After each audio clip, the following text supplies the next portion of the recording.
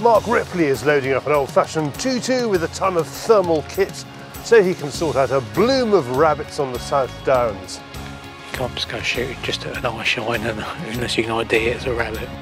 Oh, there we go. In Bedfordshire, Wayne Martin gets together with Paul Childerley to hunt a hare with a catapult, and Paul goes mano a mano with a squirrel. Is this a squirrel, not a snake?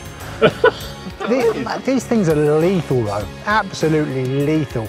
We're giving away a gun slip and a cartridge belt from Ian Hodge, Fieldsports, priced at more than £70. Ian himself makes an appearance. I'm in Liège, the home of Belgian gun making. No reason for that. David is on the news stump and Stuart Blair has hunting YouTube. Welcome to Fieldsports Britain.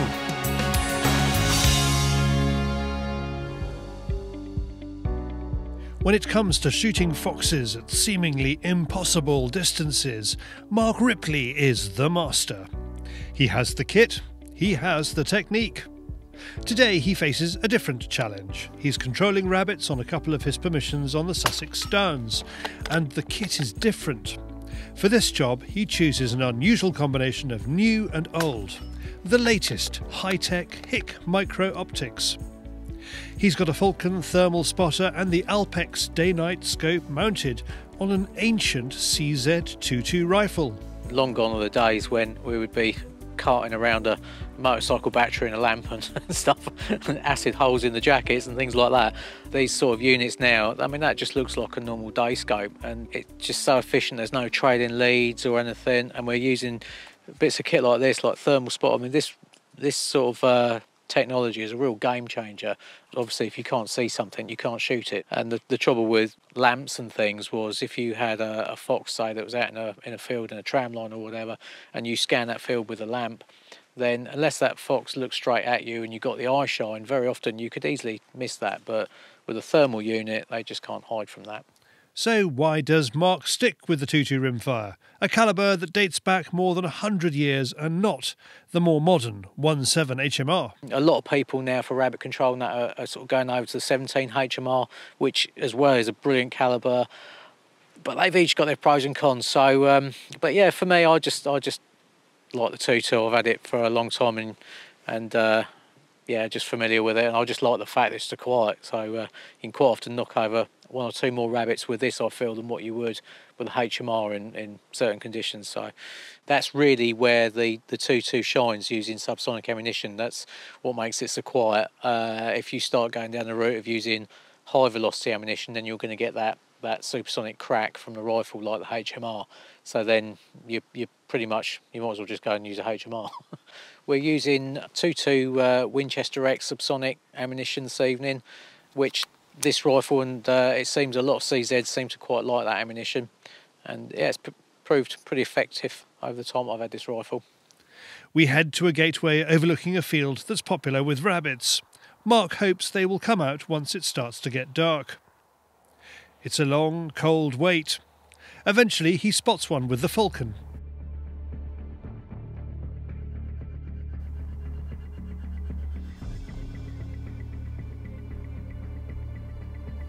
Even though it's almost dark, the Alpex still shows the green of the grass as bright as day.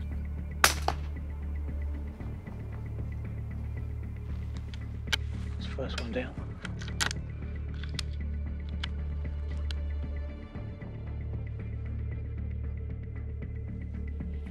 There's a couple out, James.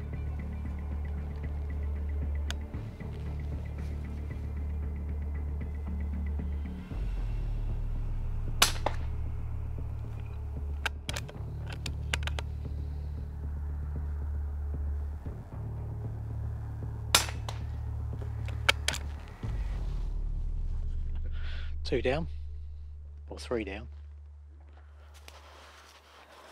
A few rabbits there, all nice, healthy looking rabbits, all headshot. Furthest one I think was about 65, 70 yards, and the other two were about 50.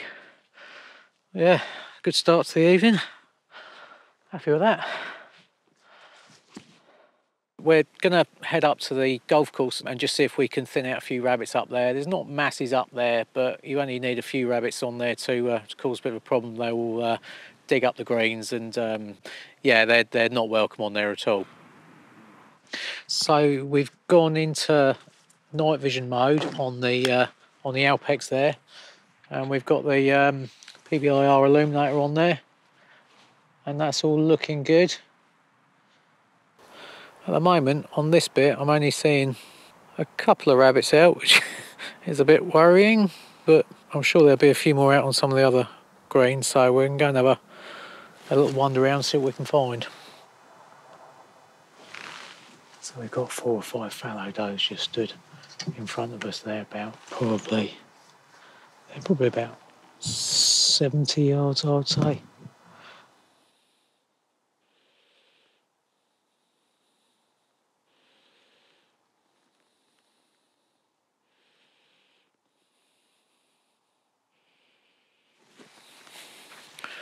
There's a few, looks like rabbits sort of in the trees and out on the edge of the course, but I can only just see little bits of heat in amongst the cover, so it's very difficult to tell exactly what you're looking at, because it could be any living thing when it's just a little bit of heat shining between the leaves. It's almost certainly rabbits, but you can't just go shooting just at an eye shine unless you can ID it as a rabbit.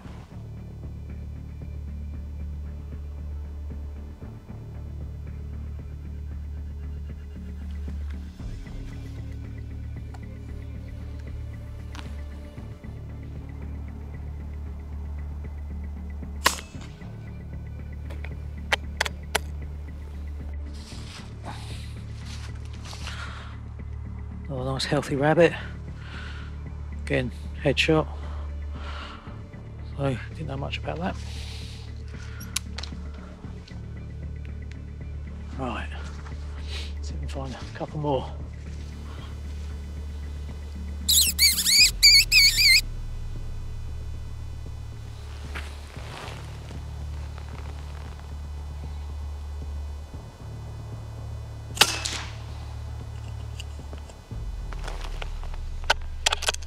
Right, so we've had a decent bag there of 8 rabbits. We had 3 in daylight earlier, and we've just had the others up on the golf course here, all using the Alpex and the 2.2.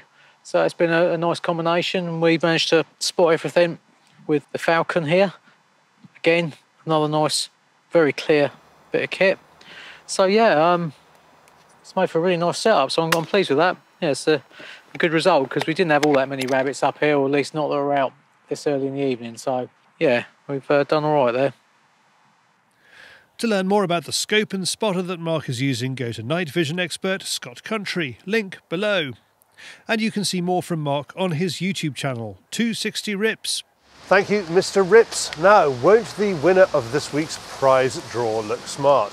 Ian Hodge Fieldsports has donated a cartridge belt and a gun slip by Jack Pike, priced at more than £70.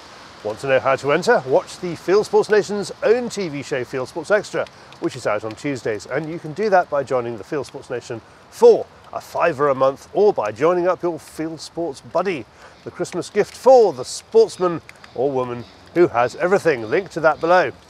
Now from leather accessories to David on the Fieldsports Channel News Stump.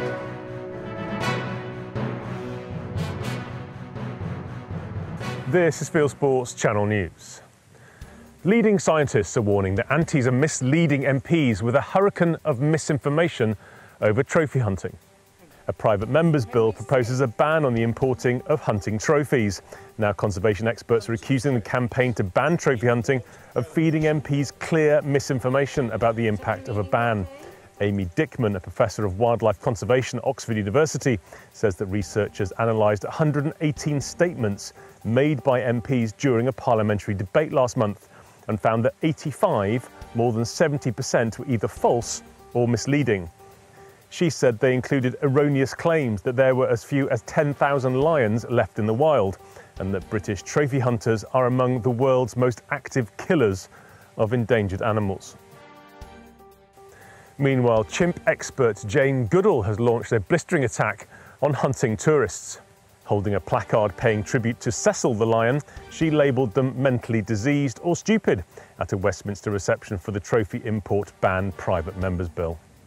Rural organisations say the proposed licensing of grouse shooting must not jeopardise vital jobs.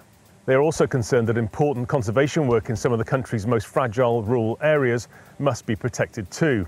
The Scottish Government has announced a public consultation on its forthcoming wildlife management bill. Fieldsports groups, including Basque, Scotland's regional moorland groups and the Scottish Gamekeepers Association, made a joint statement to say that the introduction of yet another layer of legislation, regulation and bureaucracy must not hamper what is a world-class rural business sector. The current proposals are unacceptable and that they go beyond what was proposed initially. Make that very clear, and make it clear too that livelihoods depend on grouse shooting, and grouse shooting is a very important part of the rural Scottish economy. Police have arrested 3 men on suspicion of hare poaching after a car crash. Lincolnshire police say the men drove off in a Subaru Forester which collided with a coach. They were arrested a short time later. The suspects from Doncaster and Nottingham have been released on bail. Officers seized a vehicle and 3 dogs which were taken to local kennels. Police also issued a 48-hour dispersal order, which means anyone suspected of hare poaching can be told to leave the county and face arrest if they return. An English council used a covert camera operation to catch a gang of fly tippers. The footage captured by Wiltshire Council led to the conviction of the group. The 5 men were filmed leaving waste from their recent roofing job. They dumped and burned household waste such as felt, tarpaulin and white goods. The undercover operation took 3 months. The men were fined a total of £14,000 and their van was crushed as punishment for their actions. Wiltshire Council receives 200 reports of fly tipping every month. The Scottish Countryside Alliance says that rough shooting could become illegal because of a lack of clarity in proposed legislation. The Scottish Government is considering a bill that further restricts hunting with hounds. The SCA fears rough shooting will become a criminal offence because of the change in the use of dogs. Environment Minister Mari McCallan says that 2 dogs can still be used to flush quarry and that she's only asking shooters to make what she calls small adjustments. You'll only be able to shoot over 2 dogs, and you have to make sure if there are more than 2 dogs in the beating line or on that shoot that they don't join together and form a pack. And it's not entirely clear what a pack is as well.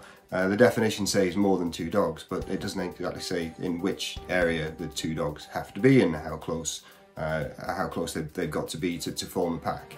A new African anti-poaching newsletter has been launched. It highlights the anti-poaching work that hunting safari operators carry out across the continent. Called Patrol, Anti-Poaching in Action, the free monthly email includes written articles and short documentaries. It covers subsistence and commercial poaching, meat, timber and horn, and the tactics to stop it. Sign up at patrolling.org. See the link below for more. The German Ministry of Agriculture has announced the end of the country's membership of the International Hunting Council, the CIC. The exit follows the CIC's criticism of the ministry's proposed crackdown on the importing of hunting trophies. In a letter, the ministry, which is run by a Green Party politician, says that the sustainable regulated hunting of protected species contradicts the basic political orientation of the federal government. A tiger that's believed to have killed a 10-year-old boy in India has been captured. The animal was found in sugarcane fields near the village where the child died. The death outraged villagers who held protests demanding action. The tiger was tracked so it could be tranquilised and trapped. A team of vets is examining the female tiger to decide its fate.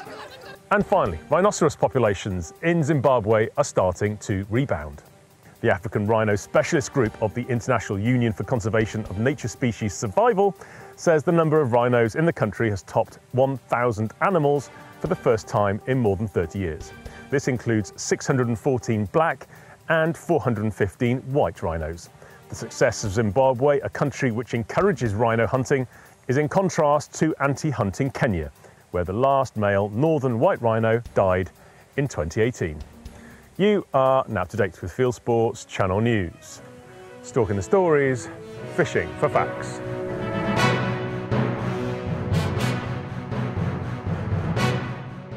Buying shooting kits? Then head to Kit Finder and our team will help you find the right product at a fair price from dealers all over the UK. Kit Finder, the shooting kit comparison website. Next, Wayne Martin has a mission with a catapult that only Paul Childerley can help him accomplish.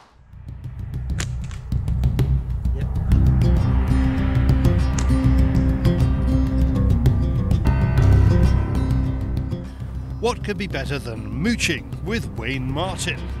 Especially when he's got his mind on game cuisine and when Childerley is sticking his hands in inappropriate places. Anyone who follows Wayne on Instagram will know that catapult forks to field to fork is what he's all about. Today his prime target is a hare. He's never shot one. Paul has a viable population on his ground in Bedfordshire, so Wayne has asked permission to take one for the pot, plus anything else he can take home and cook up. First up, it's gifts and zeroing. What weight are they? 5.6 grams. Steel? 11mm steel, yeah. Steel. And your new catapult. New catapult? New catapult. I got fed up with him asking me to change his bands. After Glenn broke it. So I've got a new catapult here. Wow. A few fingerprints on it. Which was that one, Wayne? So this is the HGH, Hedgerow Goblet Hunter. Hedgerow Goblet Hunter, yeah. So my design's the goblet. A friend of mine called Matt Redden, his design is the Hedgerow Hunter. So we combined both of our designs and come up with the HGH, the Hedgerow Goblet Hunter. Very cute. And I've just got in as well, just got in stock, luckily for Paul, a matching knife. Ah, look at that, eh? I know he likes his knives. You like a knife. Oh, Very smart. yeah. Very cool.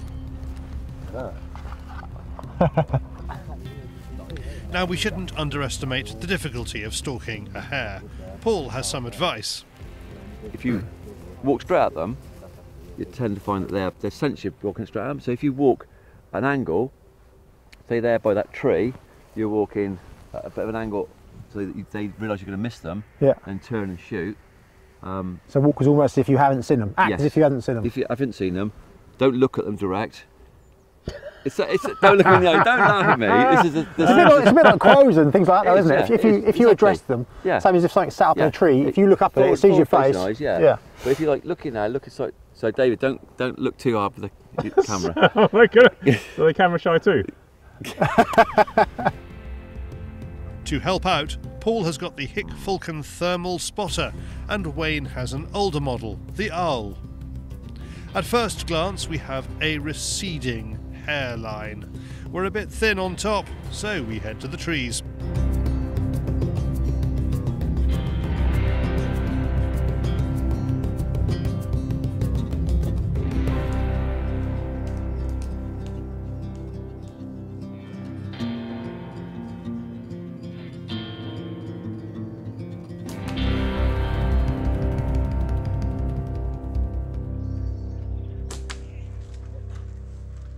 Well done. Thank you. That's the first chance I'd get a clear headshot through to them. His first shot strikes home, and it's 1 for 1. Well, I have to send another shot up to get him out. But, yeah. See, right at the base of the ear. You can feel his skull. It's crushed, cracked to pieces. I'm not sure if it penetrated or not. I think it may have done. But yeah. I look at that and I'm feeling it and I'm thinking that's going to eat well. Really? Yeah, it's like sort of 3/4 grown. It's got a good bit of meat on it. Male or In female? good condition. Oh, young male, yeah. Yeah. David can have the sweetbreads. Ain't got any yet. Once he has recovered from squirrel buck fever, it's on to the next and much taller conifers. That's it. It's stuck on a blooming branch. There he is, Huh? there he is. Nearly had him. Once again, guided in by Paul, who nearly gets a heat source in the face, Wayne hits the target. That is a big squirrel. That is a big squirrel. Another male. Coat's beautiful, isn't it? Oh, they're lovely. All the colours in them. Coat. Yeah, He's great, wasn't he? yeah. Super great.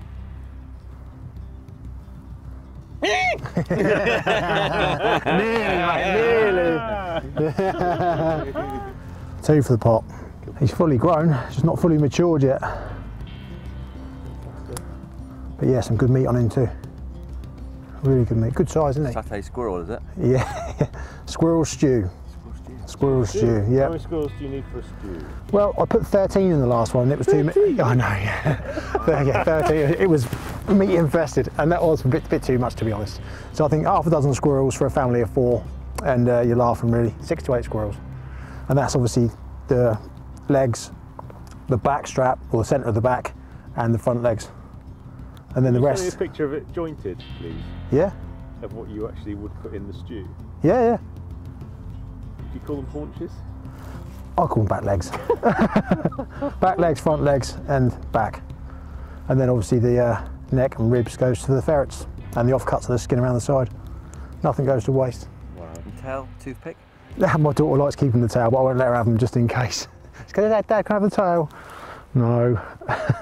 She wants to go and stick it in her sister's face or something. How far was that shot? 15, 18 yards, something like that, I think. It was good. No, maybe more. I mean, to be honest, with the angle we're at, maybe 20 yards. Yeah. Okay, what's 20 actually? Yeah. It was more the angle than how far away we were from the tree, you know. The tree's quite high. It's always awkward shooting upwards. Because although, like we've explained before, you know, the distance-wise that way is different to distance-wise that way. So it's 20, could be 20 yards that way, but it's not 20 yards that way. So you're sort of aiming straight at it, virtually straight up, you know. And I'm very happy with that. Very happy. And here is a shot of Wayne's jointed squirrels, plus a pheasant, which gives the game away a bit, but this is how it ends up on his table.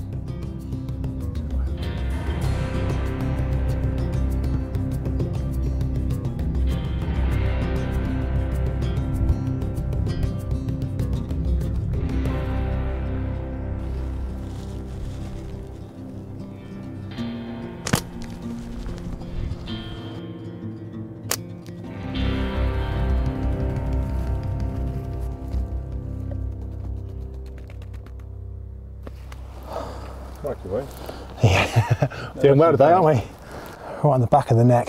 He was just walking away from us. I just got onto the, just got onto it, and then. Sorry, it was too quick. No. Oh. I got it. Is that the only pheasant you got on the place? This is the last pheasant in Bedfordshire. Cockbird. He went for the right one there. It was a cut of 3 cocks and a cut of 3 hens, and he went for an old cockbird, which is perfect. Next shot, dead on the spot. Yep. I got some good footage of it on the thermal. Oh, excellent. Until the cameraman walked in the way. Oh, you're joking. You get the shot or not? Yeah. You're going to have a feast, Wayne. I know. Well, I'm more happy with the fact that's 3 for 3. Yeah. Yeah. That was, to be honest, you went straight into natural mode on that one. Yeah. You just went, no problem. Hunter man. Bam. Straight down. Yeah, really pleased. Really pleased. This is all well and good, but what about that hare? Paul takes us to another part of the estate to let us roam through a wood. Wayne reckons the hares are seeking cover and not in the open fields. Shot. Yeah, he's down, but he's not. They're getting home, and get him out. Shut up. Leave it out. If he has your hands. Well, he does, doesn't he? You might have to get this catapult ready to take his bolts.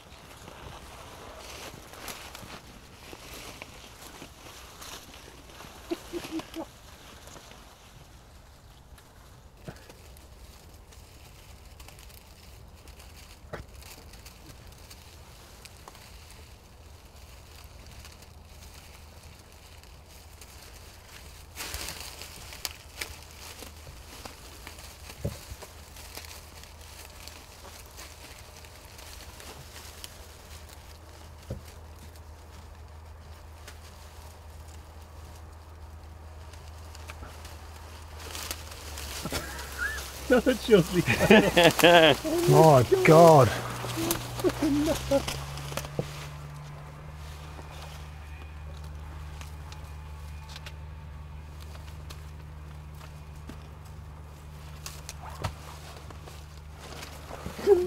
Get in there, boys. Unbelievable. Unbelievable. Anyway. It's a squirrel, not a snake. These things are lethal though, absolutely lethal. You're talking like, if you bite through tendons, everything. Yeah, but it must be the same as the old boy do these snakes. Basically, get on his tail, and he's only going to ever pull away from you, and then just... They've turned around before, people that have grabbed them behind, they'll turn around and have you. Have you got to keep that right tension? And you slide up behind him, catch him like the old viper. Could go and leave in that one, isn't it? Yeah. That'll hurt a bit, I suppose. God, mate, honestly, they're evil. Well, you think they bite through acorns, they bite through nuts. I know. It's not through mine. No, that will go straight through your fingers, straight through your tendon. Right to the bone. Yeah. They'll sharp in the old hands. They're not even like, with the hamsters, they're sort of like almost To be honest, squared off. Those are sharp, those are like pointed. yeah, I think this is a bit of a deformity, really. They're not normally that bad, are No, they? they're not quite as pointed as that. No. They're quite flat. They're quite flat and they're grown more together, as like the top teeth are. These are very separate, and he's probably had a bit of a problem, to be honest. And mind you, that could be where you broke it, isn't it? Yeah. That's a chilly. Oh my God, you freaking knuckle. Please don't try this at home. Leaving the squirrel charmer and his full complement of digits to his afternoon, Wayne heads off to explore the rest of the wood. Oh. We might get a chance here, because he's facing away, isn't he? Hair on the path.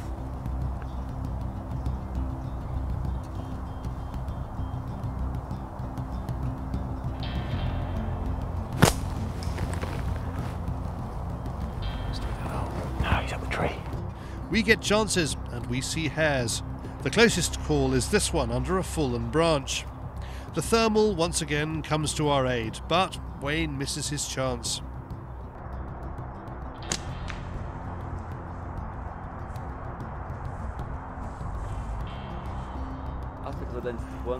Back at base, we catch up with Paul and talk catapults and near misses. How do you think you went today then, Wayne? Are you happy with the shooting? Yeah, really pleased with my shooting.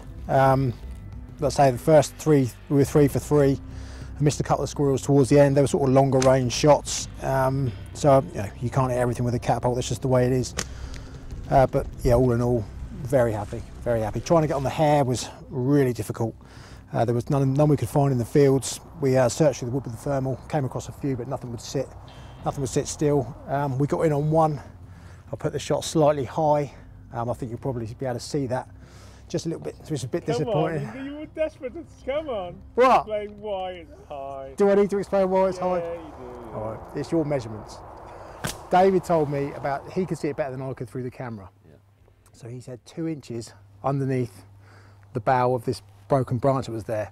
And my shot went 2 inches underneath. Your 2 inches, not David's. My 2 inches, not David's. And when we watched back on the camera, it's like, Dave, that's more like 4 to 6 inches. You know, you think a hare's eye is probably about 1 inch.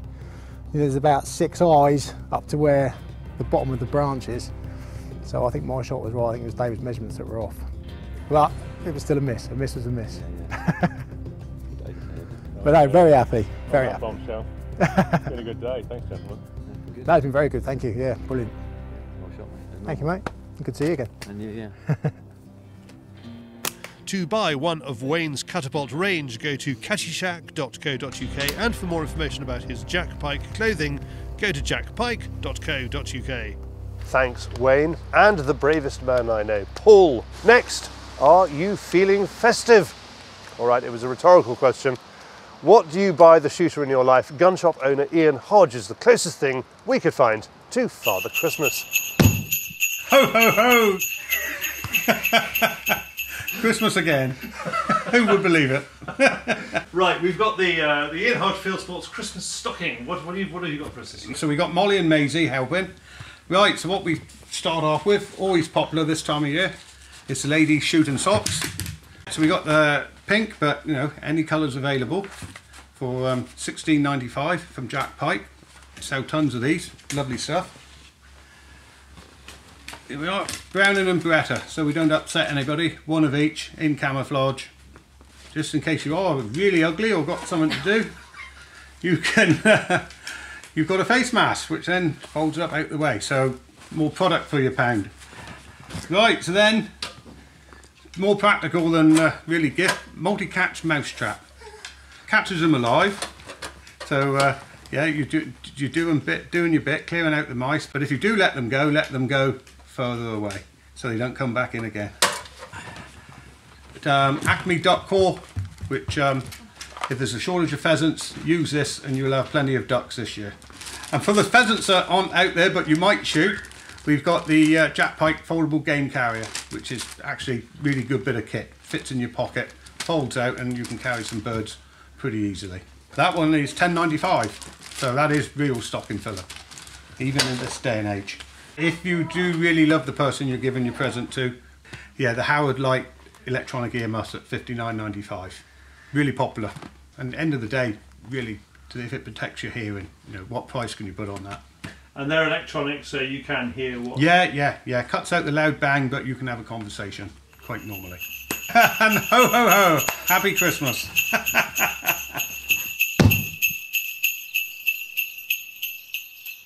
Thanks, Ian. And you can find all of that kit on the Ian Hodge Fieldsports website, link below. Next, from ho ho ho to hunting YouTube, brought to you this week by Stuart Blair from the Vermin Control Scotland channel.